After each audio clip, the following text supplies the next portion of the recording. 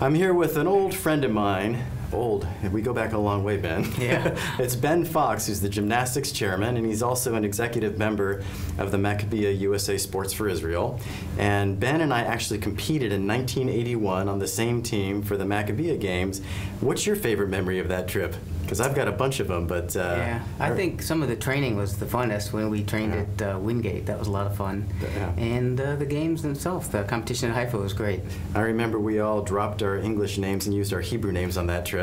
That was fun. I had a good time with that. But we're here today because Ben continued on with the gymnastics movement and was extremely involved in bringing the athletes here for this 2009 Maccabiah Games. And I know that you guys had a competition at Bart Connor Gymnastics Academy, my old teammate from '84.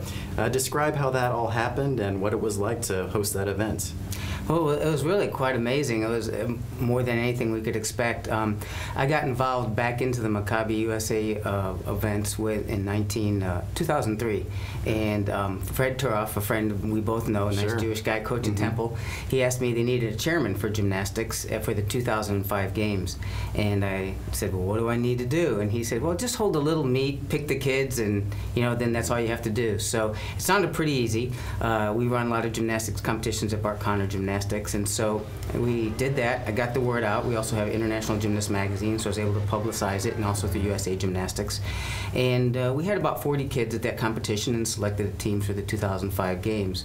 Maccabiah USA must have liked what I've done, and they asked me to become part of the executive committee and continue on. And so I kind of had this idea, since we've run a lot of gymnastics meets, I said, why don't I, for the 2009 Games, instead of just having a trials, I want to try to get more gymnasts and people involved in the Maccabiah USA movement and reach out to see as many people as we can. The trials is just for the high-level gymnasts, but there's a lot of Jewish kids out there participating in gymnastics, and I thought it'd be really neat to bring them all together at one event and then see the high-level athletes. So about a year before the Games, I thought I'd make a Jewish Gymnastics Invitational in Norman, Oklahoma, and also the trials to select the team. That's the first time ever. Okay. And so we publicized it, and I got the word out, and we ended up having 120 kids come from all over the United States to Norman. 60 of them were in what we call an age group competition, which is lower level athletes, kids who are beginners, intermediates, who really wouldn't have a chance to make the team. And then we also held the trials, which we had all the high level athletes come. And it was a 2-day event. We did a nice, the kids came in on Saturday. We did a Havdalah ceremony at the University of Oklahoma's Hillel. That was very nice. We had more people in the Hillel, I think, they'd ever had than at one time in Oklahoma. And then we had a banquet for 300 people. And the next day we had 2 sessions of competition and selected the team. So if you build it, they will come, apparently. It worked more than everybody's expectations. It was really neat. And did you get that feeling? I know the term rayut that Phil has taught me, which is a feeling of camaraderie and the bringing of people together. Did you feel that magic happen? Oh, it was amazing. And not only me, because I'd been involved with doing some of these things before, but what was really neat was not only the high-level athletes, but the younger kids and their parents. They were just so excited to be part of, kids, when you're in a sport like gymnastics, you just love it. I mean, it's just what you do. And I got so many emails after the event that said, wow, well, it was so neat for us to go to gymnastics meets, which we always do, 10 or 11 a year, but to go to something with our heritage and the Judaism and the Maccabi, they said it was some of the neatest, probably one of the best meets they'd ever been to as far as the whole experience. It was really neat. Yeah, you're reminding me back in '81 when we competed here and the magic that happened. What was your takeaway from the Maccabiah Games in 1981?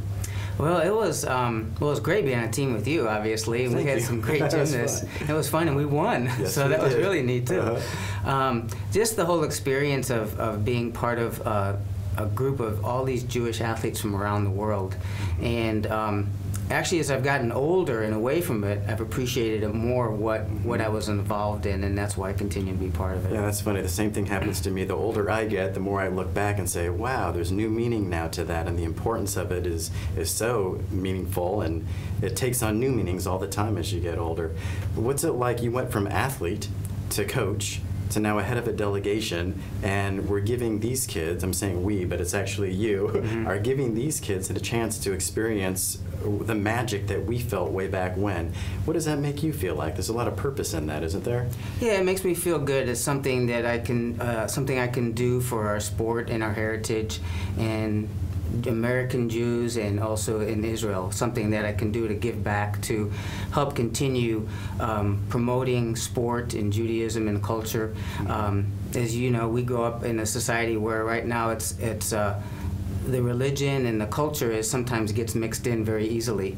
And what's a real need is I see a lot of kids who they're gymnasts or they're athletes, and they go, wow, this might be neat. It's something I could do because I'm Jewish. I can go to Israel. This would be cool. Right. And then they come here. In fact, in 2005, there was a girl that I coached who, she's actually from my gym, and she made the team. And she was not very religious at all. Just, you know, her parents are Jewish. That's it. Right. And she made the team, and she came here. And when she came back, I mean, it was just unbelievable. And the stories of the young people who then identify with Israel and their culture and their history, and it's changed only because they're in sport. And so you get the religious kids who know their history and religion and they come to Israel, but you get a lot of kids who just know they're Jewish and then they come away with just unbelievable experience and respect. The connection to it all. That's how I felt after I left. It's like, wow, okay, I get it now. Yeah. And it's something that you take with you for the rest of your life. A very nice transformation occurs.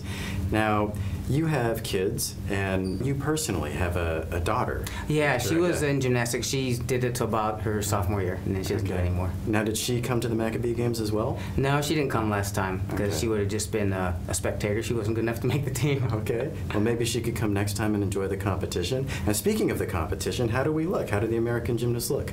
They look good. Our men's team, we have David Sender, who was the year was our U.S. national champion. Okay. He graduated from Stanford last year, and he's a very good gymnast. And then we have some other very good athletes too from some of the other universities that are on the team.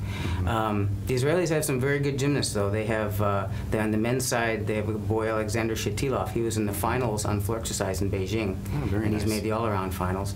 They have a couple of good gymnasts too. And then on the women's side, we have a number of college gymnasts and high-level girls. So Great. it should be very good. You know, in our country, even if they're not on the elite program, our gymnasts are very good, and our juniors are very good. We have some very good juniors, so it should be exciting to see it. Today's actually the first time I'll get to see the training of the kids and the athletes and over at the center. Excellent. Well, we look forward to the competition. We thank you for everything you're doing for the sport of gymnastics, for Jewish kids, bringing them to Israel, and let's enjoy the games. Well, thanks. Thanks a lot, Ben. Thanks to JLTV, because that's going to be a great promotion for Maccabi USA and all around. There you have it. I don't even have to say anything. Thank you, Ben. JLTV, Mitch Gaylord, Ben Fox. We'll be right back.